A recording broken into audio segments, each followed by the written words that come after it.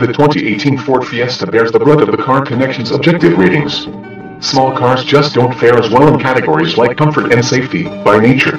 Even in fuel economy, the smallest cars often lose out to larger cars with better aerodynamics. That said, we don't find it difficult to find the Fiesta we like.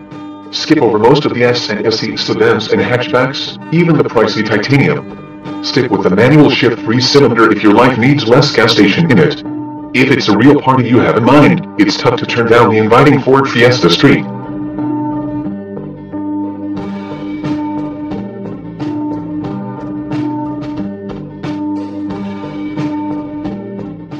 As a family of cars, we give the 2018 Fiesta 4.3 out of 10. Spunky sheet metal keeps the Fiesta interesting to look at, 8 model years down the road.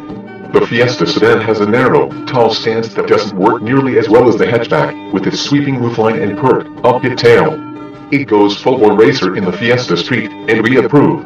Inside, the Fiesta's cockpit excited us back when it was new, but always has confused us with myriad buttons tucked into inconvenient places.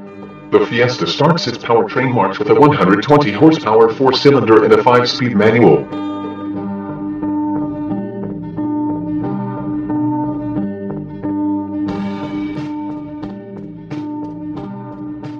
You'll want to avoid the dual-clutch automatic and its tricky shift action. We think more of the Turbo 3 that boosts gas mileage and adds 3 horsepower to the mix. The 3-cylinder loves being driven hard through his manual transmission and can turn in gas mileage better than 40 mpg. Our heart belongs to the Fiesta Street, though.